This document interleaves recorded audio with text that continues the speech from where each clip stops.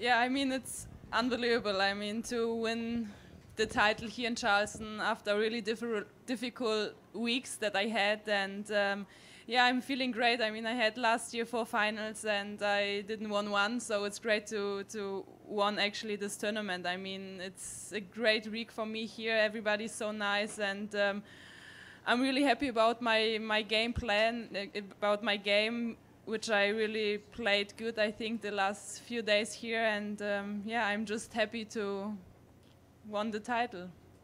You fell behind 4-1 in that final set. Coach comes out. First of all, what was discussed? And then second of all, what did you execute to put Madison on her heels and come back for that big rally for the championship?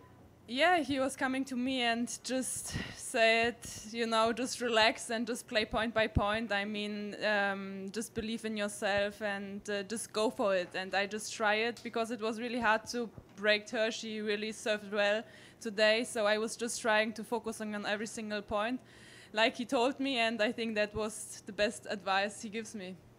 Going forward, how significant and important is this victory for your career? I think it's really important. I mean, to win here in Charleston, it feels great. I mean, I had a great week and everybody's so nice. And yeah, I think it's my 4th title. So yeah, it's for sure a special one for me.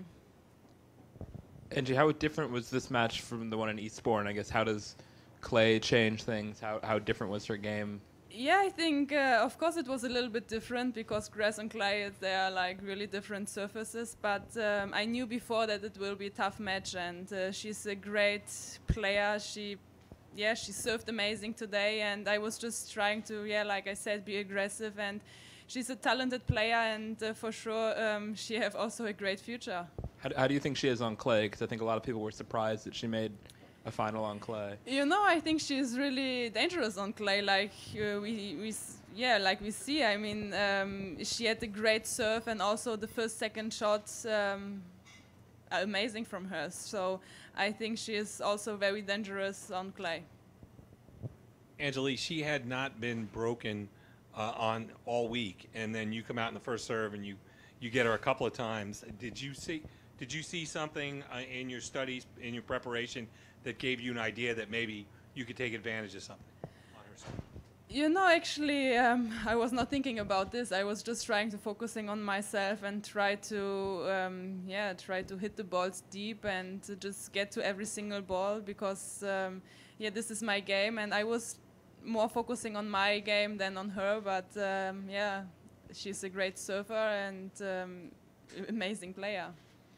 Angelique, it seemed like you were able to capitalize on her errors in that first set, but it seemed like as the match went on, especially when you made that comeback, there was some more aggressiveness on your part. Do you think it's because you were behind? Do you think because both y'all were getting tired? But it just seemed like there might have been a little bit of a change in your approach there as you started coming back. Yeah, I think in the third set I was just trying, then when I came back, to be more aggressive and just going for it because in the second set, I was just trying to just hope, and she was going for it in the important moments. And I was, in the third set, just telling to myself, you know, just go for it and just try. And I did it. So I think that was the key at the end, that I just was going for it. I don't know. I think I had really, from the first day I came here, it was feeling great and everybody was so friendly. So I think every single match was important for me. I mean, after the first round where I won it, I think, and then every single match, I mean, it was not a moment that makes click. I mean, also yesterday against Andrea, I mean, it was a very tough match, and also against a very close friend. It was not easy, but I think every single day was important for me here in Charleston. At times today, it looked almost as though Madison had two opponents, you and the wind. Can you talk a little bit about your experience playing in the wind? You know, it was a little bit, but I think I was not focusing on this. I was just, you know, in my game, and I was focusing on the ball and just trying to get my game plan done. And yeah, and I think this was also very important to stay, yeah, focusing on myself. Angie, we know about her serve and her forehand, but her backhand in the second set was particularly good. What makes that shot difficult to defend?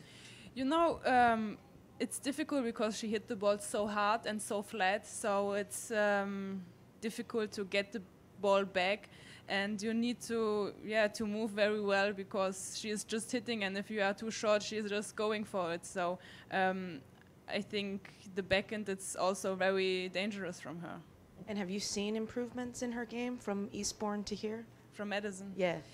Yeah, I think she is more a consistent player right now, and she is going for it. I think she is also very confident right now. So I think it was also like a very good, high-class match today. And speaking of confidence, now you're going to head to Sochi. So is this did you need this before you went to go and play Maria and the Russians? You know, I think it was very important for me this week, and I will go there with a lot of confidence right now, and I'm looking forward to the week. I mean, it's always nice with the girls, and I hope we will get a very success weekend in Sochi. And how are you fatigue level-wise? Andrea was saying that obviously all the matches she's been playing, she feels it, but after this week, how are you feeling? You know, of course, I'm feeling a little bit tired because you get from hard to clay, so it's a little bit different, and you are running just much more than on hard. But I'm feeling not bad. I mean, I have now like few days off, so let's see. And yeah, but it's okay. Everything that's good. Continuing along the lines of the Fed Cup, you're the second German woman to win this title, and you are now going to go into Fed Cup with some confidence. Can you talk about that, please?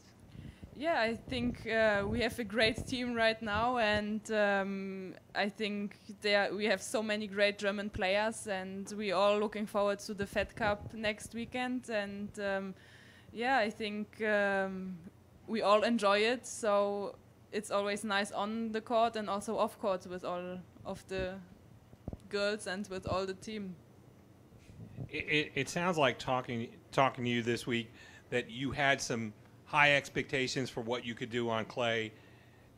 Does this up your expectation level of what you might be able to achieve now in this clay court season because you've been successful? Yeah, here? you know, actually, it was never my favorite surface, but it's changed in the last of the years. So I knew that I can play also on clay, and it's I think good also for my game because I playing like defensive and also being aggressive. So to mix it on clay, it's I think not bad. And let's see, and looking forward to the next of the clay court tournaments. You're the third German to win here since '09, Sabine, Andrea last year, and then you. And each time those two won, it seemed like they had a big season. It wasn't just clay, it carried over throughout the rest of the year. So do you see that happening, or is it just one of those things where you just hope, but you have the confidence now that it could happen, not just for clay, but for the whole year? No, of course I will hope for sure, but I think I have the confidence also. I mean, I worked very hard in the last few weeks, and every single match here I played very good, so I'm looking forward, and I think I have for sure the confidence that the next tournament will be going good too.